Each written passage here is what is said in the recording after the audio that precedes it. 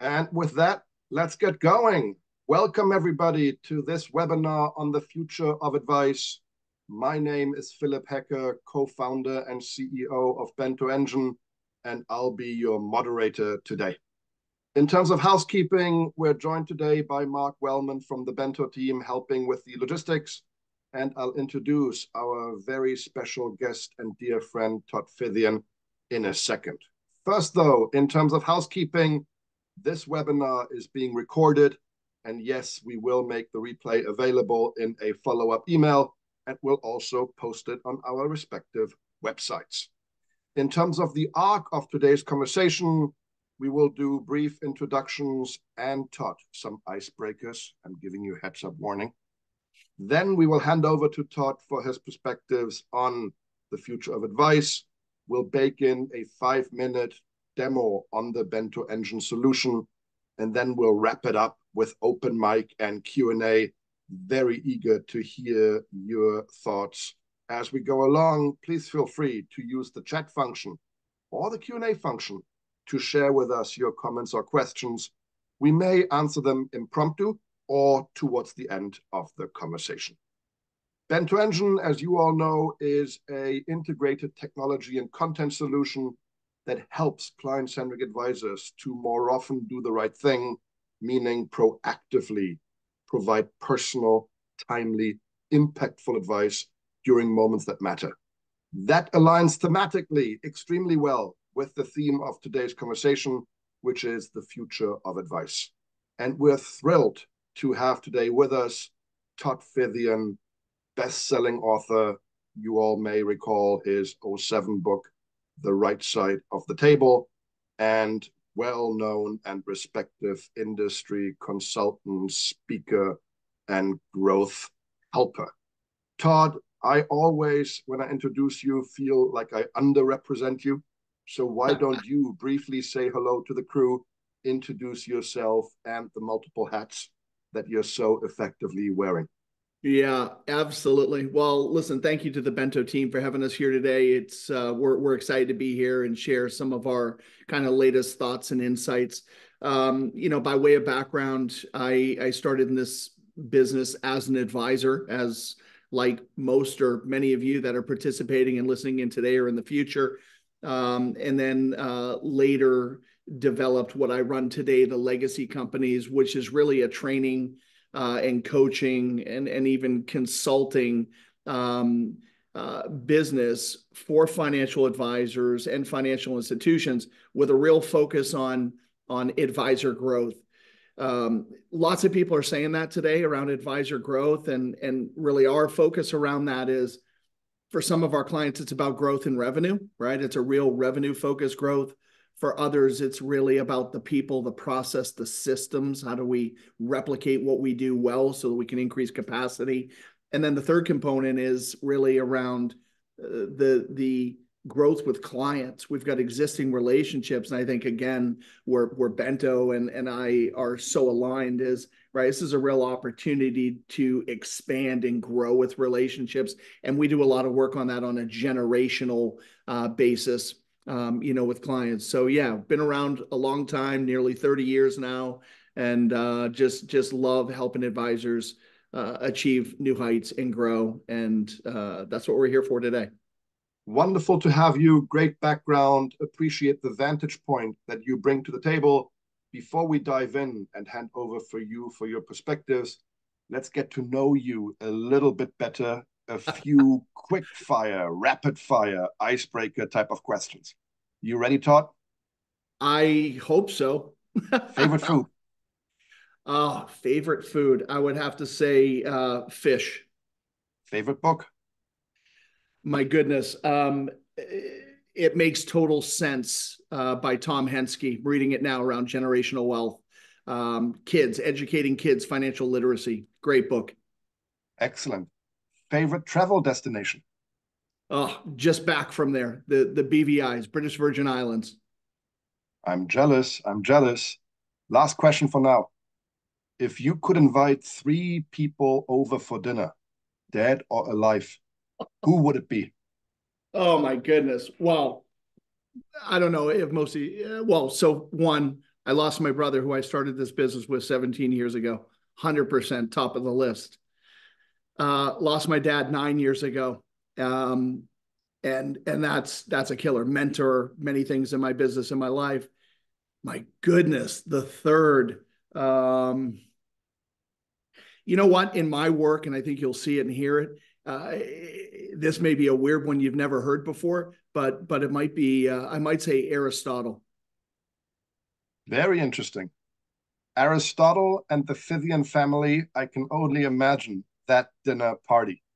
Thanks for sharing all that. And with that, Todd, over to you to please share on the screen, in the voiceover, some of your perspectives on the future of advice. So if you don't mind, we see the screen share building up. Take us on a journey. I may chime in with a comment or question from time to time. Yeah. Folks on the lines, if you have comments or questions, as I mentioned, don't be shy. Use the chat functionality or the Q&A functionality. And Todd, in between, will hand over for a quick demo bento as well, so that people can see how you are covering the why and the what of the future of advice. And bento is one way to bring the how to life, actually helping advisors deliver this vision. And with that, Todd, over to you. Absolutely. Thank you. Thank you. Yeah, I'm excited to be here. And as Philipp has said, today's really about the future of advice and really client engagement. And, this is it's an evolving industry, and the wants and needs and desires of consumers is changing rapidly, right? And we're hearing this from all of our clients across and throughout North America, that clients are really demanding more from them, and a lot of difference in the delivery and the way that they're bringing the advice, to those households, to those businesses. I do believe that for those advisors that are embracing this, and if you're here with Bento and me today, you are one of those advisors, you are one of those organizations that is really embracing this movement. You're looking for ways to be better and different and things of that nature. And I feel like you have the most amazing opportunity for growth in the delivery of quality advice, for the remainder of your careers. There's so much opportunity out there to do it the right way, because unfortunately, there's way too many people out there that are not doing it the right way. What I want to talk to you about here today in the beginning, and then I'm going to give you some takeaways, but I want to talk with you about some of those shifts and what are we seeing in advisory practices and behaviors and things of this nature. As I said, I'm a trainer, I'm a coach, I'm a consultant. I am inside of lots and lots of firms, large RIAs to small independent practices, and kind of everything in between. So we're seeing a lot and exposed to a lot. And what I'm going to talk with you about today is these are not things that are not happening. These things are here, right? This is about the future, but a lot of these things are happening and are here, and they're in front of us. And today, for our time together, we're going to focus on the left-hand side of this. And this is a lot of work and research and studies that we have done across our clients, across the industry, and again, trends and behaviors that we're seeing that we think are important for each and every one of you to know and see and understand. And so we're going to spend our time primarily just looking at, what's shifting in the way that advisors are actually finding clients, and what does that look like in the future. We're going to look at the shifts and the trends in client engagements and like winning those relationships and serving, and what's important, in those relationships today versus really previously. And then the third part, we'll look at how advisors will serve clients. How will advisors be serving clients in the future? And again, I think, Bento's going to tie beautifully into this. And maybe at a later date, we come back and we talk about some of these other pieces on the right-hand side. But you're going to get a lot here today in our time together. And I'm a Boston guy, and I'm going to go relatively fast. So I know it's being recorded, and that's good. So you can come back and listen to it as much and as often as you want. So let's jump into things here. As far as finding clients, right, what we're seeing is a significant shift. And over the last couple of years, We've seen this the shift happening in front of us where there's much more deliberate client selection. I don't know if you've attended or seen marketed the number of workshops around helping advisors defining your niche, right? That niche marketplace, those niche opportunities that you want to pursue and engage around. There's a significant shift to getting advisory firms and teams aligned with a very specific group, because when we align with a very specific niche, we can talk directly to them and they know that we're actually talking to them. The other part of this, and I know Philipp put in, his favorite podcast right now is Kitz's. We did an article this week. I think it was sent out this week from Kitz's on client introductions, and this last point here around being more deliberate. There's a tremendous shift that's happening in the marketplace away from referrals to introductions, and this is really critical for you to understand. I've worked with lots and lots of advisors over 30 years, and the way I came into the business, people do not keep consistent traction and pressure around referrals, because the ways that we've been taught and trained to ask around referrals, it's poor, right? It's evolved. The business has evolved, but many of our approaches haven't. And so maybe look for that article from Kitsis. We give a proven model around identifying active promoters. You want to find the people that are bragging about you, and many of you know who they are in your business today, but there's others that are quietly bragging that you may not know about. And the reality is, instead of asking, all 150 or 300 or whatever number of clients you have for referrals, you might only need 10 to 15, maybe 20 active promoters that can help you achieve and exceed your growth goals in your business in a year. So we found huge success there. Todd, super interesting. Can I ask a clarifying question? Yeah. How does one identify the quiet fans, the quiet, ravers? Yeah. Well, here's the thing. The active promoters that we're aware of, these are the phone-ins that you're getting. Hey, Philipp said I should be talking to you. That's a live, vibrant, active promoter. But we have other active promoters that are totally willing to. We just have to ask. And so how we do that is, with an active promoter that maybe not be loud and vocal, they are value expressing, meaning you do an annual review with them and they say, you know what, Philipp, I can't thank you and your team at Bento enough. We feel so that we're going in the right direction. We feel so secure and all of those things. That's a value. Now we know this is an active promoter, but they may not be sending us opportunities now. Maybe they don't know that I find this interesting. Maybe they don't even know that we're actually taking on new clients. Sometimes advisors want to appear to be busy, right? And that's an okay thing, but sometimes that can be detrimental because people are like, oh, I can't send you anything else because you're too busy already, right? So, but we have a process. We use the Net Promoter Score in a survey format to go out, and it helps us identify who our active promoters are if we're not aware. So there's, again, in that article, and I'm happy to share it with your group, maybe we just do that. Really, really good stuff in there. Absolutely. Let's put the article into the show notes. We'll include it in the follow-up email and post it online as well. Perfect. Yeah, let's do that. Curate, and this kind of piggybacks on it, but curation and creation of client groups, we're finding that there's, when you start to focus on a niche, there's groups that are being curated. So for example, the favorite book I talked about was Tom Henske's, it makes total sense. What we're finding is advisors are putting on workshops and experiences where they can bring in groups of clients that are interested in the same types of things. So there's definitely a curation and creation of client types of groups that are interested in the same thing, which a niche totally helps. And then, listen, the world has created all kinds of ways for us to do, prospect intelligence gathering. And I'll give you just a quick example of that. This is a simple tool. You should be able to see here playing, but if you see the blue dot on my screen, this is something in our background in our website that's playing $25 a month.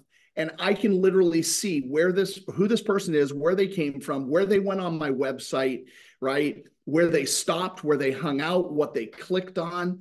And so it's amazing when you think about the tools that are available. This is just a simple example of that. But we're finding, and I might talk about it later, that people are allocating resources inside their business and hiring people on their teams to really be doing prospect and client analytics to find out what's important to them, what matters to them, and things of that nature. So just to give you that simple example of that technology. But let's kind of segue into this other piece here, right? Where we're looking now at client relationships and really what are the important things around them? What are some of the misunderstood relationships, aspects of that relationship? So number one, just to talk about quickly here, empathy, understanding, our reputation. These things previously were more kind of table stakes for advisors. No longer are they just simply table stakes. These are true. And it's important that you're thinking about this and developing and designing skill sets and enhancing skill sets around these things, because they're no longer table stakes. They're becoming very relevant and very important. The second thing around the fact that there's a different sale, and this is really interesting. A lot of our work, and I said, I'd invite Aristotle to that family dinner. A lot of our work stems back to the behavioral and psychology side of human behavior and relationships. And one of the things that we're seeing a huge shift in, like different from goals, but helping people get clear on the vision that they have for the future, how they want things to be one day. And what we're finding is the advisor that can help people clarify that, because let's face it, they don't, your clients and potential clients don't have that nailed. This is the advisor that can help them define that and then help them pursue that. It's a very different type of relationship. We'll talk about trust in a little bit, and I'm going to bring some science to it, but trust and relevance are a new currency of client acquisition. Trust, I can't tell you how many workshops I've done on trust. I have people sitting in the audience with their arms folded and they're unengaged because we've seen so many people talk about it. And I don't think we've seen people talk about it in the way that we talk about it and we understand it. I think it's poorly understood, and I think it's even more poorly executed. And I'll kind of talk to that in a bit, but to just assume that we are the trusted and we have high trust, skills and approaches and things we're doing, it's no longer enough. We really need to understand it at a much deeper level. And then the last component of this, just that there's a significant move towards planning. And we've seen this for the last number of years, right? The advice movement, the planning movement, but there are more people coming into the planning world. And so when you look at tools like eMoney or Money Guide or Asset Map or Right Capital or whatever you're using, there's a myriad of planning tools out there. What in your planning is actually different from your competitors? And how do you know, right? How do you know that your planning and the planning experience is different as this thread is growing and this group is growing? Is really what you need to be looking at. Because let's face it, there's lots of people out there that have smart team members that can build and create and run beautiful financial plans. But what in it is it that makes actually yours stand out and be different from others? And again, if I may jump in there, yeah, what's in it and how well is it being executed day in, day out? Frankly, absolutely. both by the advisor and the investor, the client. The proof is in the pudding. The traction is in the actual action. And Yeah. I think we all on this webinar have seen vast differences in the level of execution of given financial plans.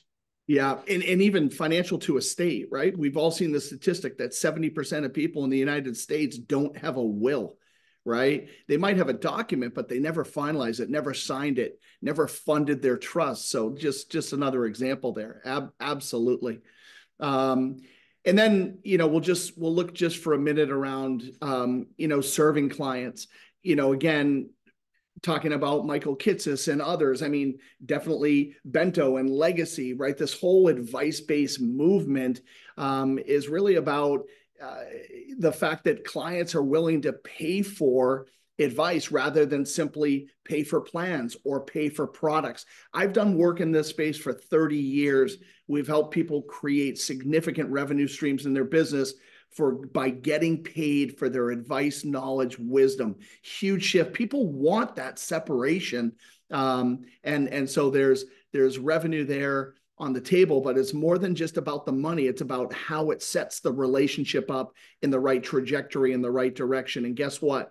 Even clients that are paying fees will give you an opportunity to solve all their other needs as well at the same time. I think, Bento's a prime example of the fact that digital is becoming more human, right? Like, you guys are an absolute living, breathing example, and we'll have, Philipp give us an update on where they're at and what they're doing. Engaging the bubble and not just the client. There is such a tremendous opportunity inside advisors' practices for generational wealth and money that's in motion and all of these things. I can't tell you how many times in my career I've had advisors call me up, really, when they were engaged with one decision maker in the family, and they pass away, and now they can't get anybody on the phone. They can't get the connection. It's really today it's about engaging the entire bubble and not just who you might perceive to be the decision maker client. So it's really about the family. It's about the unit. And again, that gets into a lot of the work we do in the generational wealth space. And then the last thing here, just major shift to smaller businesses.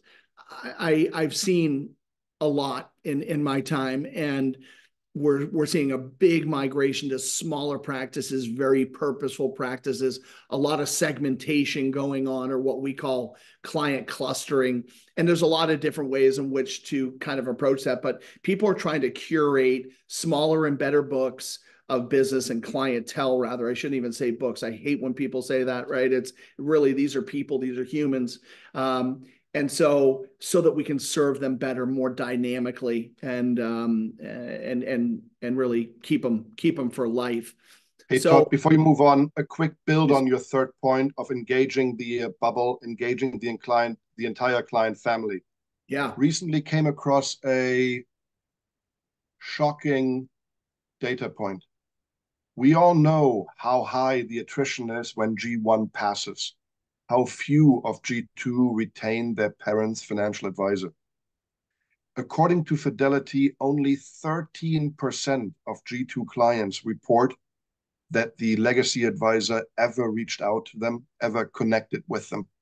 right, So perhaps it shouldn't be surprising that we face such high intergenerational attrition dynamics. yeah. Only 13% were connected to. 87% of client families did not experience what you're preaching here. Just to Yeah. build on it, just to strengthen it, let's move No, on. absolutely. Yeah, super powerful. I appreciate that. That's the reality of it, right? And it's why we do a lot of work in that space. The earlier you start, the better, for sure. So that's what's happening in the marketplace. These are the trends. These are the shifts. This is the stuff we're seeing day in and day out. These are the things that firms are calling us up and asking us for help with. And so I'll kind of shift gears to some of the things you can think about and apply into your very next conversations, here in your businesses, to get some lift and get some opportunity.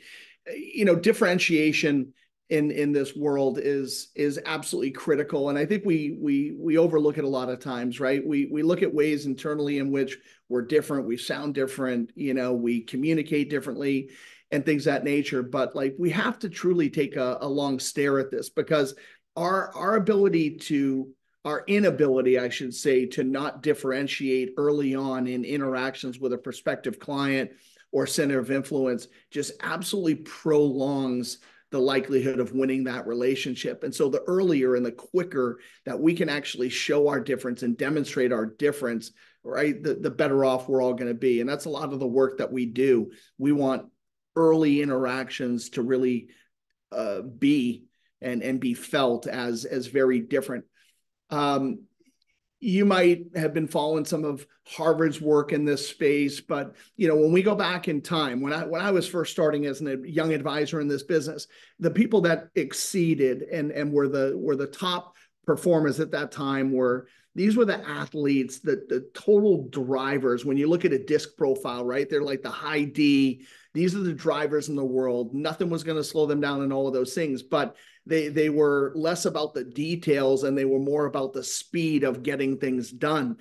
The world has completely shifted. 21st century selling is all about relationship. The future of this business, it comes down to the person that owns the relationship, that the relationship is most connected with. And at Legacy, we kind of think about what was it in the olden days. Well, it was like, regardless of where you came in or which way you entered into financial services, the reality is we were given a series of products and we were taught how to actually, open up opportunities, disturb people, create gaps and things of that nature so that we could bring those products in. It was that whole hammer nail strategy where, you get a hammer and everything looks like a nail, right? But the world, as I said, has shifted. And the way that we think about things is, instead of bringing our solutions and resources to the client, we actually focus first on the client, on the relationship, and getting clear on what are their needs, what are their wants, what are their desires. Now, in my world, I have lots of advisors that say to me, well, that's what we do. And I said, well, let's walk through what that experience actually looks and sounds like and feels like. Pretend I'm a prospect. Let's talk about it. And the hard reality is, unless you are really dialed in on this and you are continuously honing on your craft, before too long, we're starting to get in a direction of sounding just like everybody else, right? And that's kind of the challenge. How do we develop and build skills, right, and techniques and tools where we have the confidence and the capabilities to actually stay more in the conversation about getting clear on what matters to the people? And again, that's kind of our world at Legacy, where we bring that behavioral stuff and Bento, right? Like, two ideas there. Number one, I'm a simple guy, so I like to simplify things. Looking at these two approaches, it seems to me that the traditional one on the left is a push-based approach, and the new one on the right is a pull-based approach. That's at least how, I mental model it out. yeah. And then the second comment I would have is, in case you're wondering what, approach you're actually pursuing as an advisor, perhaps in the next meeting, try to stop time and measure who is talking how much. In the olden days, advisors used to talk a lot on the left. In the new model, I hope you concur, Todd, that's absolutely flipped. The Yeah. more the client shares, the better. 100%. I sometimes call it the lunch test or the dinner test, depending if you're meeting with prospects or clients over lunch or dinner. The whole plan should be that you end that lunch or dinner period with a full plate of food in front of you. And that really is just going to tell you that you've been listening the whole entire time, and you're so busy listening that you don't have time to eat, right? It's just, 100%. And we just need to shift our focus on it. The thing that I tell people is, it's not that scary and it's not that hard. These are just a lot of natural conversations, and it's not the way that we were taught in kind of the traditional approaches coming into the business. So, but there's ways to do it. We'll talk about trust a little bit here quickly, and then I want to tie this into you, Philipp, and Bento and the team there, because I think there's something critical here at the end of this. Again, as I said earlier, trust is something that is misunderstood.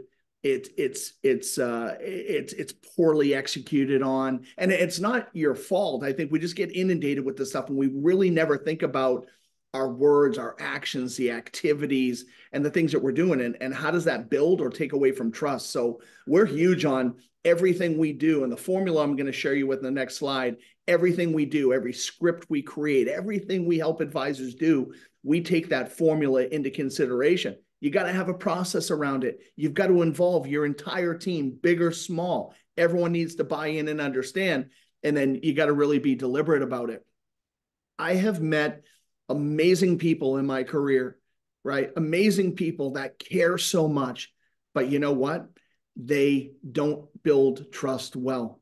And again, it's not because they're bad people doing the wrong things. Well, in fact, they're just not focused on the right things. And so it's minor shifts and minor modifications that allow them to then just do trust powerfully and have people moving closer to them. So I'm going to share this with you. And this isn't something I came up with. This is from a book called The Trusted Advisor. David Maister, Charlie Green, I think it's Al Galford. I came across this book 20 plus years ago in my business. I've read it probably 15 times.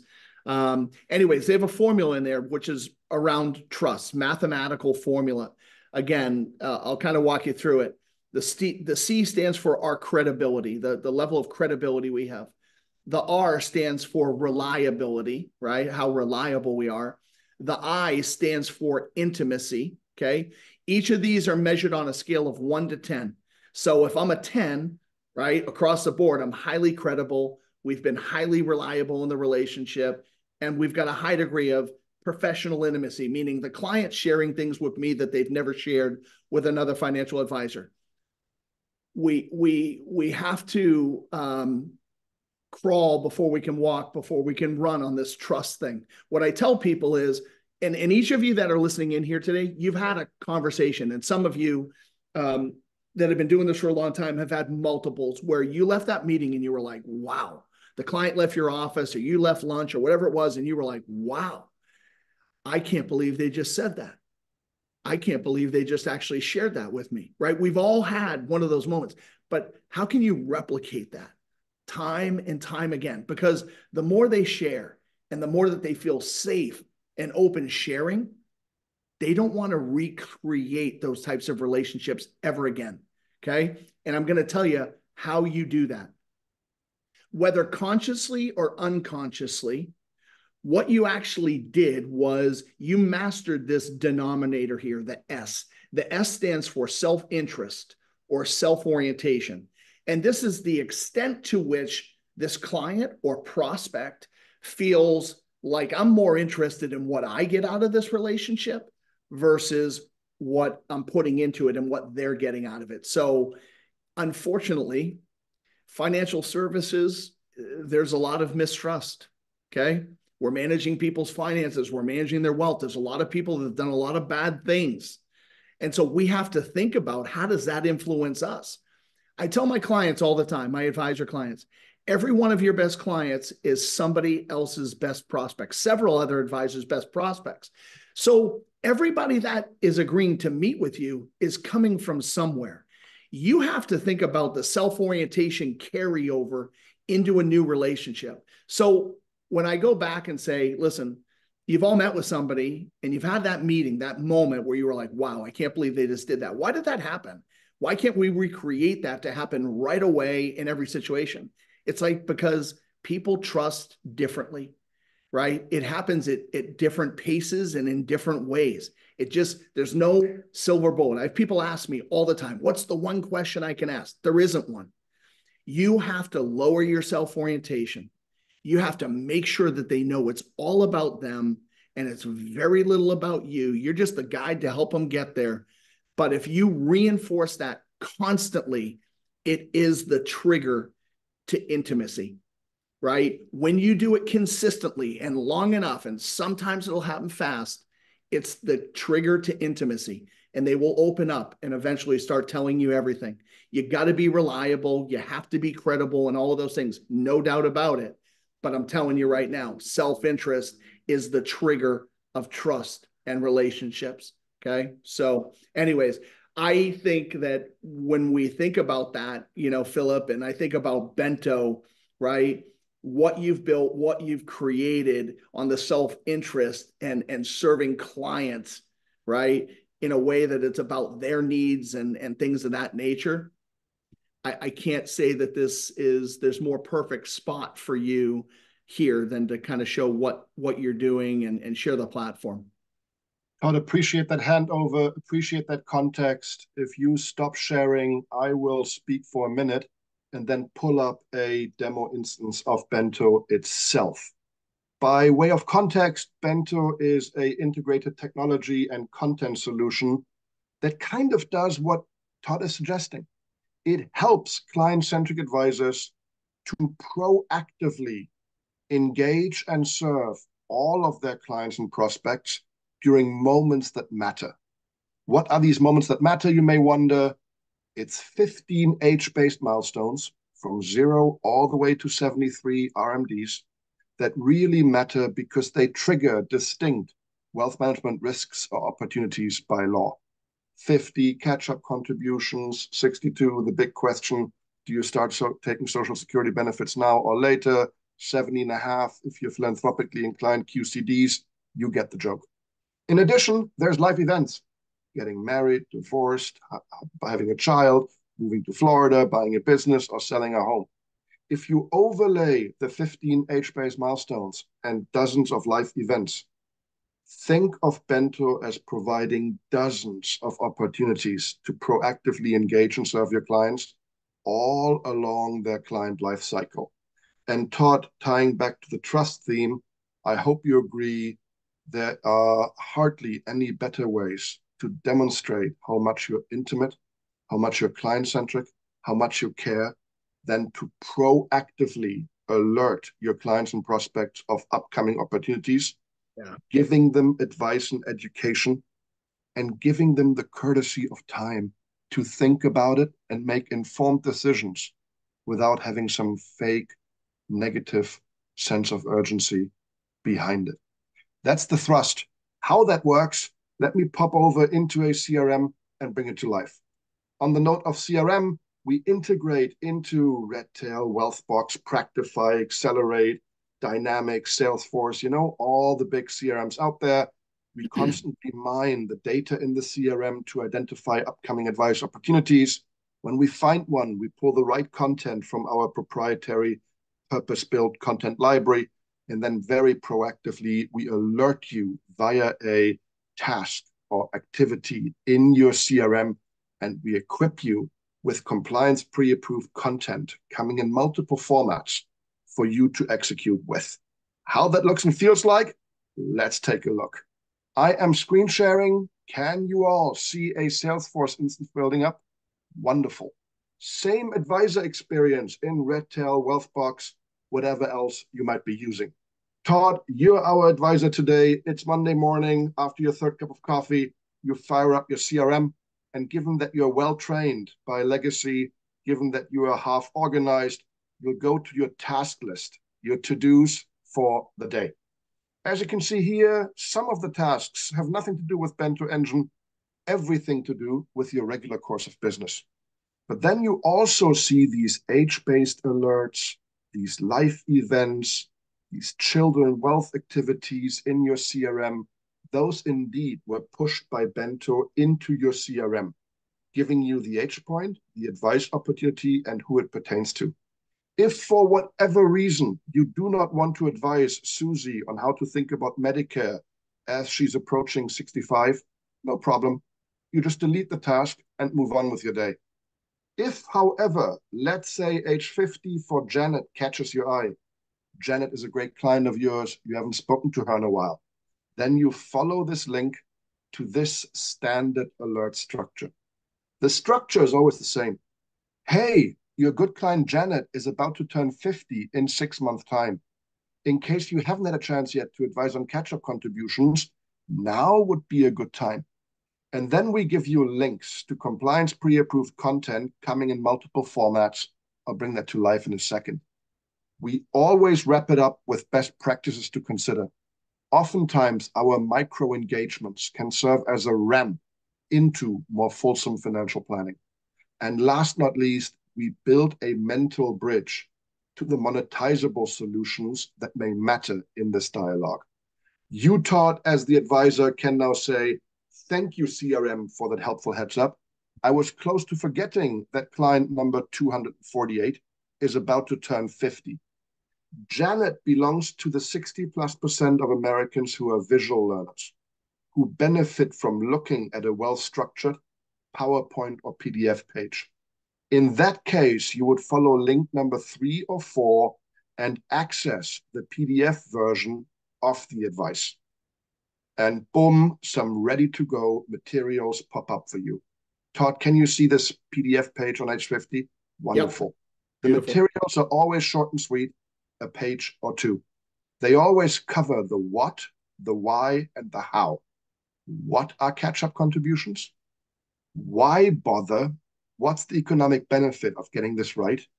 Another way to think about it, Todd, down here on the right, what is the demonstrable value add that you as the advisor bring to the table by leaning in on this topic at this point in time?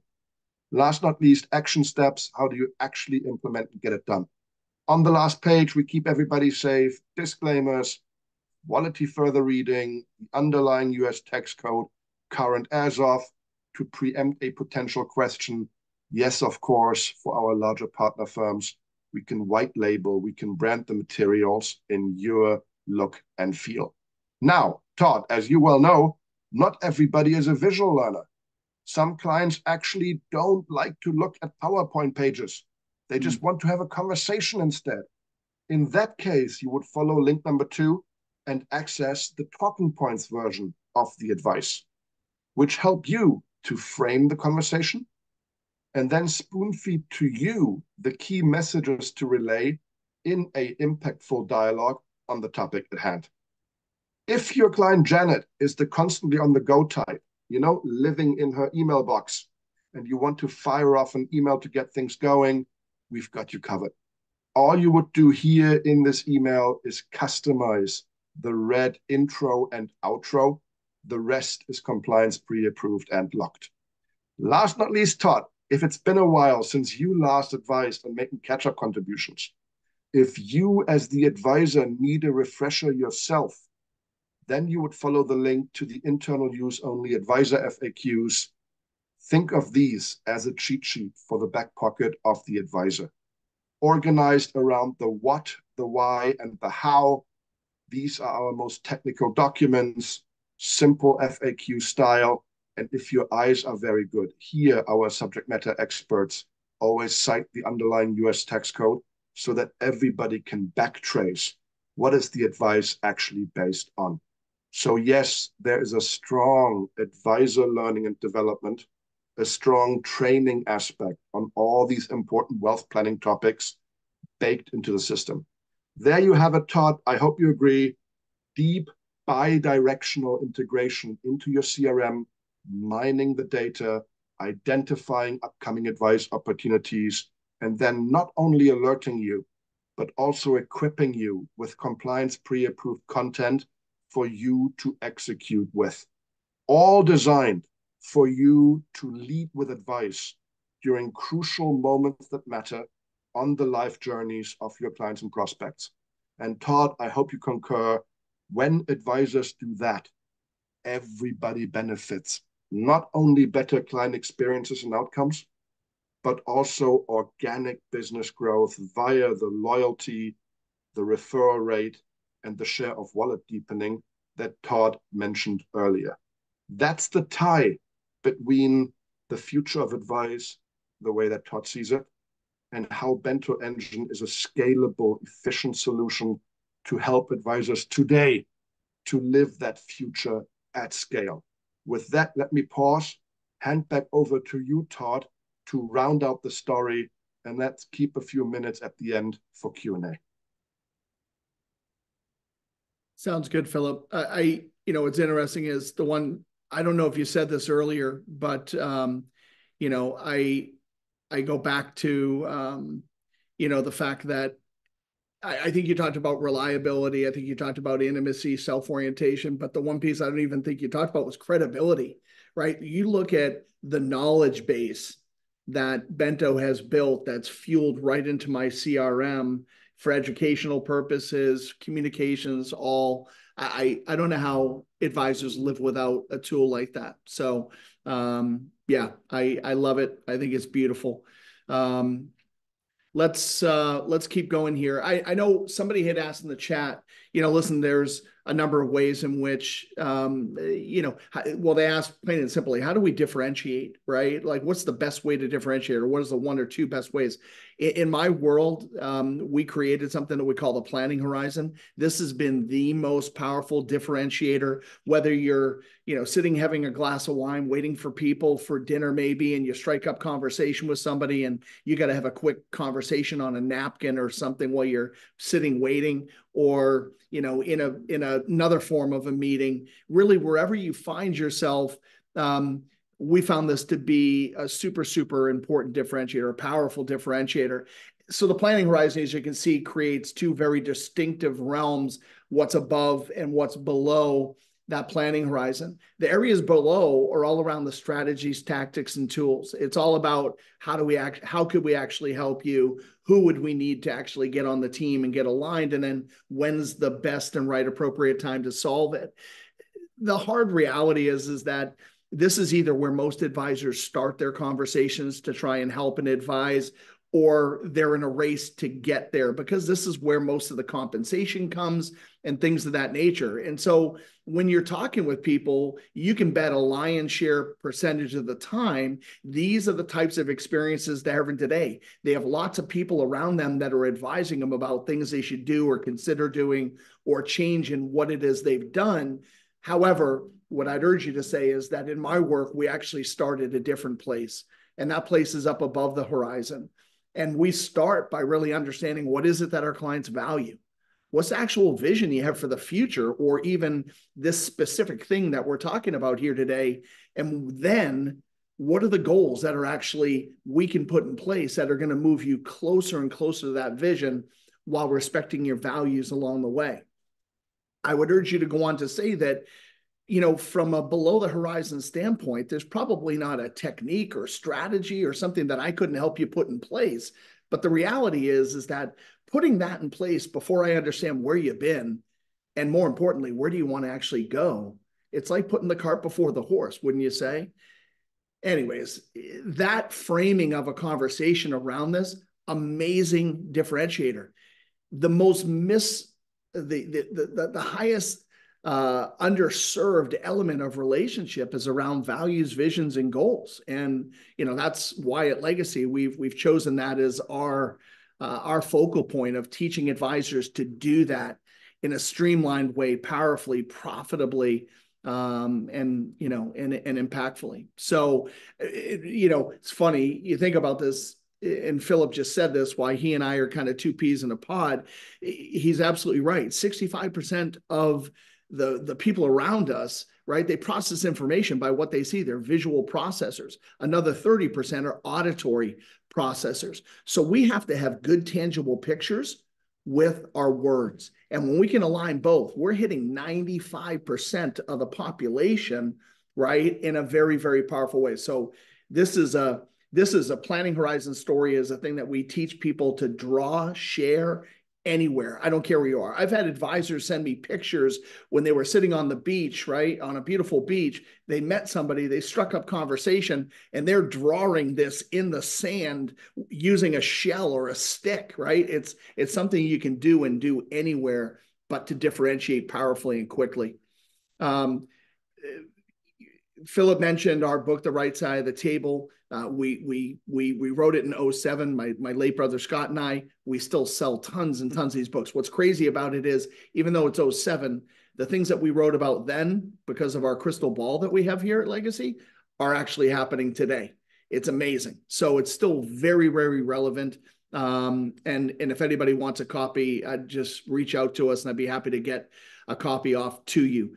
But in that, we talk about this whole concept of the planning table and becoming the client's trusted advisor. How do we get ourselves aligned on the client's side of the table, which in our world is the right side of the table? And the reality is that in the context of a client relationship, and maybe this is a more elaborate or complicated one, there's people that are sitting on different sides of the table that are bringing different skills and different approaches to that relationship. We've got people across the table from the client in a sales model, and then we've got people on the ends of the table in the advice style model.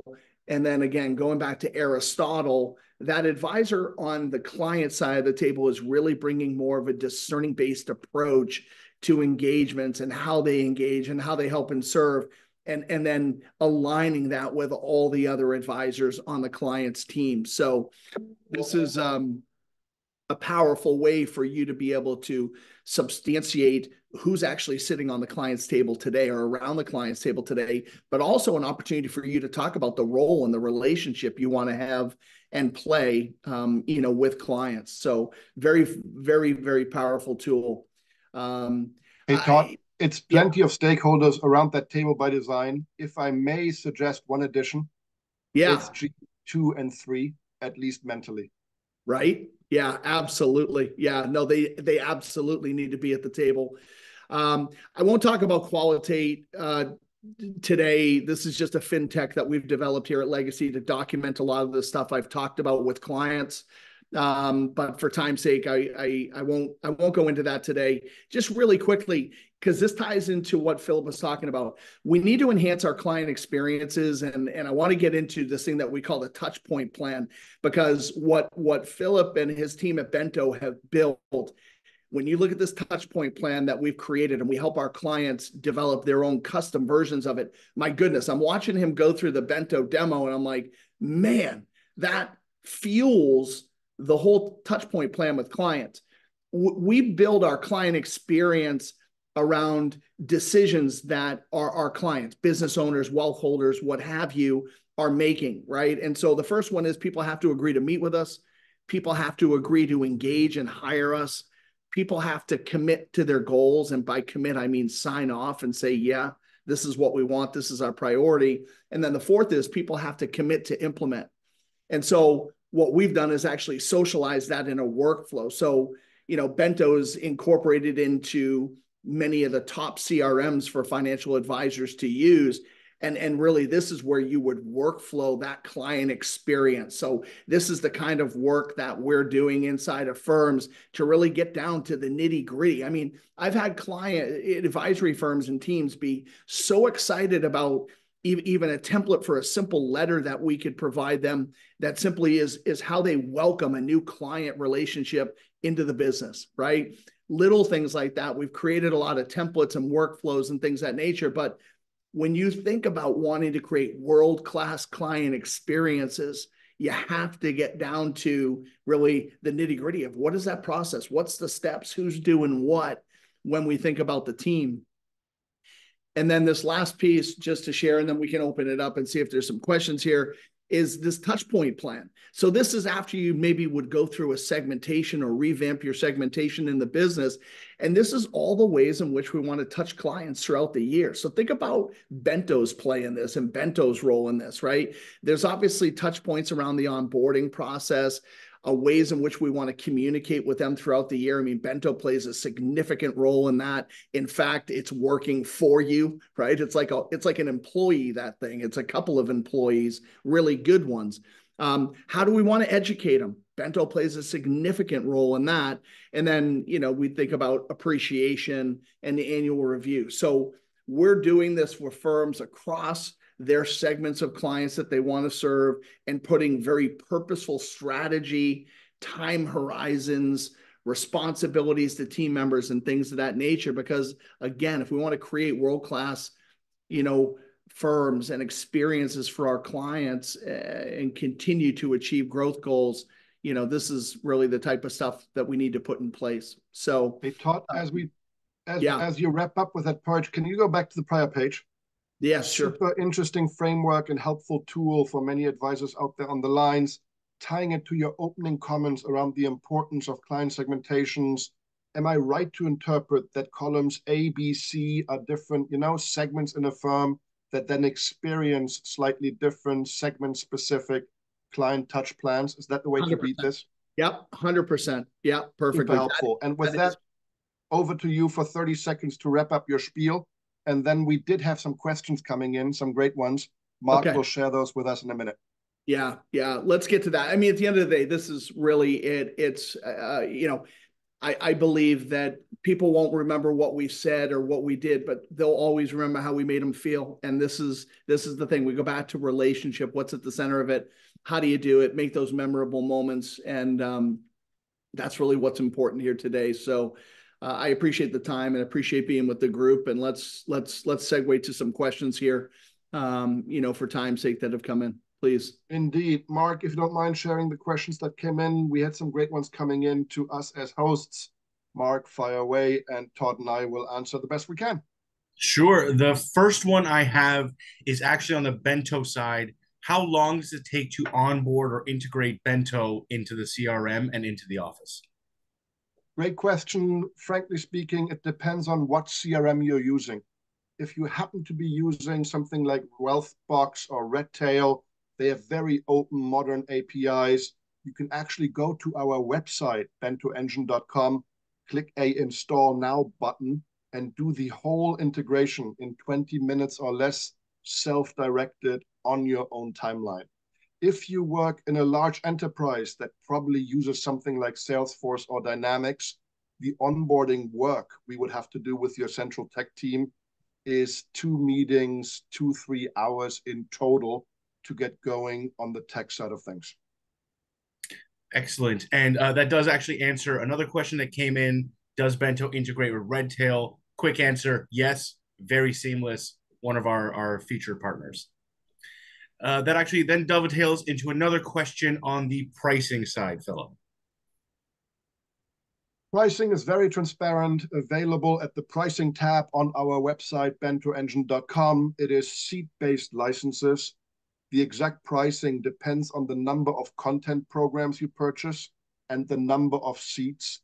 Roughly speaking, order of magnitude, $1,000 a seat a year for Bento Engine, allowing you to shine with proactive advice. Excellent. Excellent. And now, Todd, one for you. Where can people learn more about Legacy and learn more about you? Yeah, please. You can go to our website, which is there on the screen, just think-legacy.com. You can get in touch you can read about us, learn about what we do, and get in touch with our team there, book some time if you want to have a consultation. We'd love to chat. Excellent. Excellent. Anything else, Mark? Nothing just yet, but anyone feel free to shoot out any questions, or as part of the follow-up, you can follow up with Philipp, with Todd, or myself. We'd be happy to answer those questions as they come up. Super. Let's wrap it up slightly ahead of time.